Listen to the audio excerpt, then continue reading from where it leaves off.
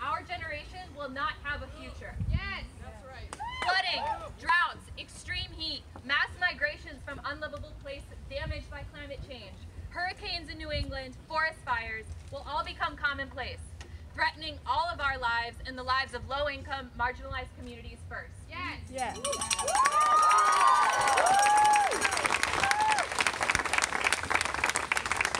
We are here because we will not go on with business as usual as long as our politicians stay silent and refuse to take action as serious as science and justice demand.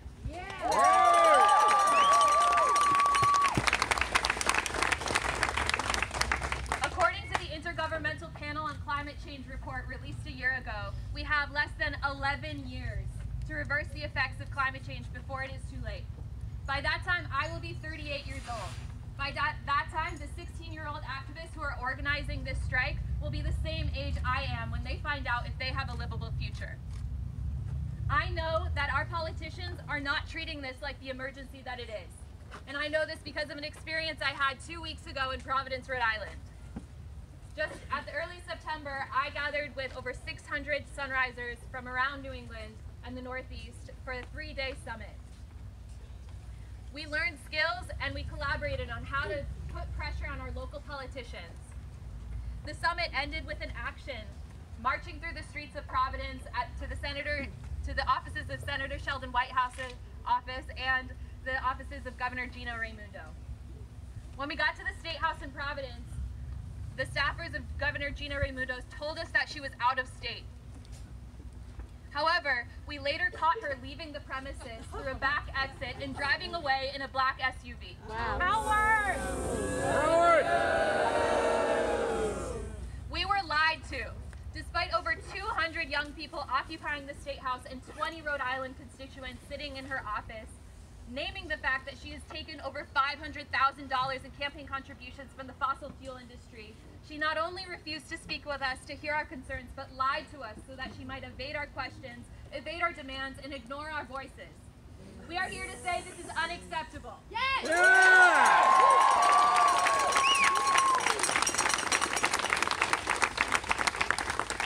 Governor Raimondo's cowardly inaction is all too representative of too many politicians in this country, including several in New Hampshire, who refuse to hear the voice of our generation. To even look us in the eye. Not a single political leader from New Hampshire has signed the Green New Deal, and only two political leaders who are currently serving have signed the No Fossil Fuel Money Pledge. Instead, New Hampshire politicians are spending their time considering building a gas pipeline not 10 miles from here. No way! This would put our water supply at risk and increase our dependence on the very industry that is causing the majority of climate change. Actions like this do not put my generation's interests first. Projects like the Granite Bridge pipeline are paid for by my ability to breathe, by our ability to access clean water. Projects like the Granite Bridge pipeline put a price on and sell our generation's future for a profit today. And we want to tell elected officials that we have their back in supporting 100% renewable energy.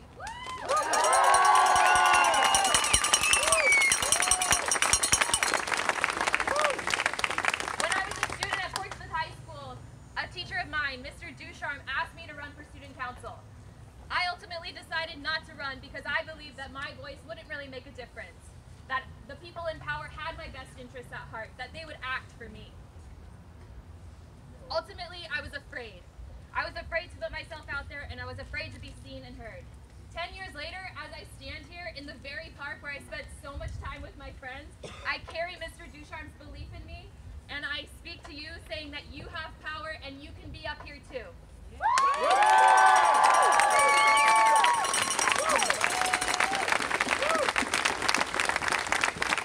I believe that young activists like those from the New Hampshire Youth Climate Strike who organized this event today are the way we will pass a Green New Deal and achieve a more equitable and sustainable society. We need every voice and every person in this fight because it is our future that is at stake, and it is our lives that are being sold off to fossil fuel executives. For anyone who feels small, insignificant, and powerless like I did in high school, I'm here to tell you that we need you. That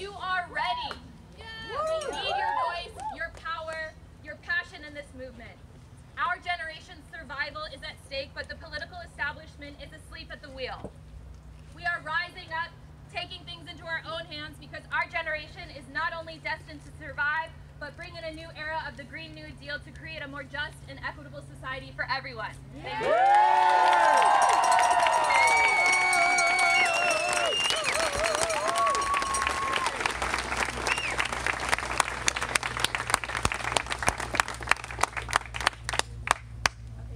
We're gonna sing a song. We're gonna strike for you. Will you strike for us? We're gonna strike for you. Will you strike for us? We're gonna strike because the waters are rising. We're gonna strike because our people are dying. We're gonna strike for life and everything we love. We're gonna strike for you. Will you strike for us? Join in as you can. We're gonna strike for you. Will you strike for us? We're gonna strike for you. Will you strike for us? We're gonna strike because the waters are rising. We're gonna strike because our people are dying. We're gonna strike for life and everything we love. We're gonna strike for you. Will you strike for us? We're gonna strike for you. Will you strike for us? We're gonna strike for you. Will you strike for us? We're gonna strike because the waters are rising. We're gonna strike because our people are dying. We're gonna strike for love and everything we love. We're gonna strike for you. Will you strike for us? We're gonna strike.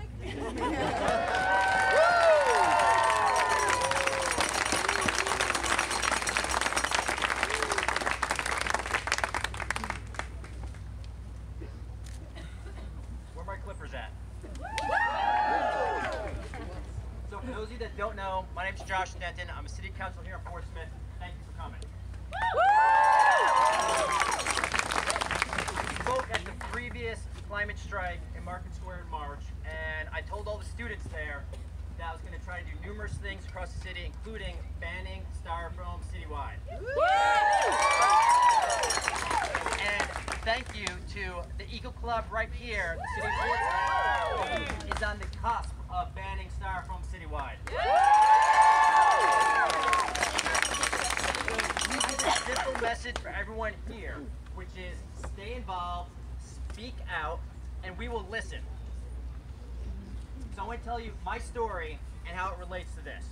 So I fell in love with Portsmouth as an undergrad at UNH. Thought about the Army often, thought about Portsmouth often while I was in the Army, and moved here when I got back my racks. And I had this one simple notion in the back of my mind, that somehow I wanted to reduce our dependence on fossil fuels.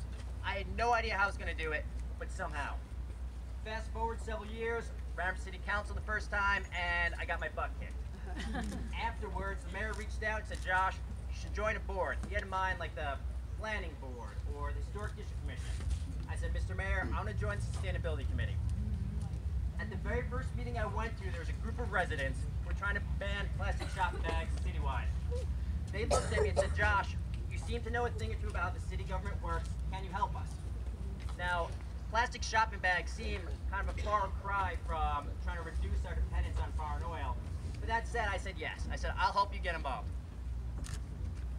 Fast forward several years, we brought the bill forward in front of the city council.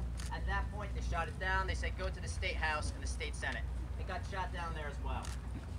After that, I actually got elected to the city council by 12 votes, and I brought it forward as a councilor. And at that point, it was a 3 to 6 vote for the bill. I know Councilor Nancy Pearson's here. 2 years ago, she voted for the plastic bag ban. Still, the city council at the time said, hey, you need to go to the state house and get specific legislation. And I looked at it and said, no, I don't think we have to. So keep fast forwarding to this past spring. The times have changed since 5 years ago. To me, plastic shopping bags were never really an issue. The issue was our dependence on single-use items. Our culture itself, we have so much stuff that we waste and we throw away, and that's a symptom of climate change and the crisis our world's in. Now, like I said, my goal up front was to somehow reduce our dependence on foreign oil. 2+ years ago, I pitched the idea to the city council and to the mayor saying, hey, this is Portsmouth. We could have our very own renewable energy policy and a framework to get there. When I first joined the sustainability committee, they always talked about having some sort of policy in place, and I never put any stock in it, because what's the point of having a policy if you can't actually achieve it? But I looked around after the president pulled us out of the Paris Climate Accord and said, you know what? Said, this is Portsmouth. We have no adult among us. We can not only write a good policy, but write a framework to actually achieve it. So we set about doing that. The mayor appointed a committee, which I recruited, and sure enough, we went about and not just wrote a net zero energy policy, but a framework to actually achieve it. And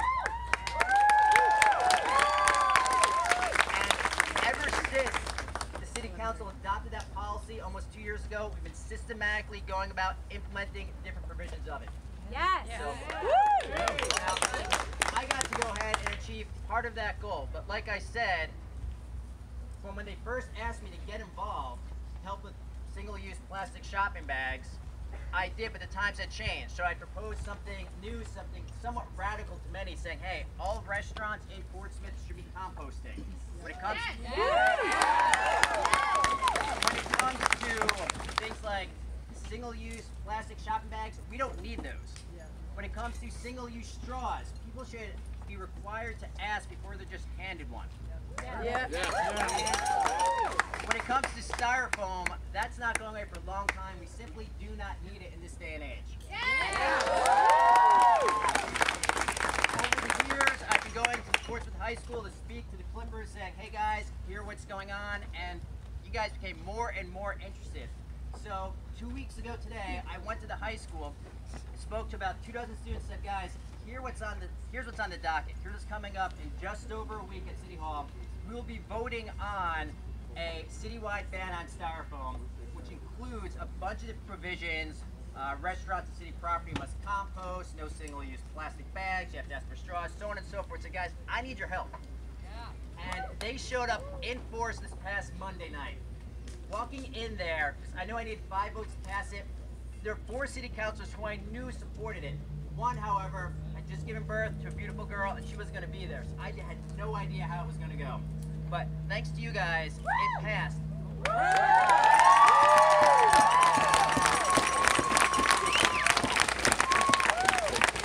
There's still one more procedural vote when it comes to the citywide styrofoam ban.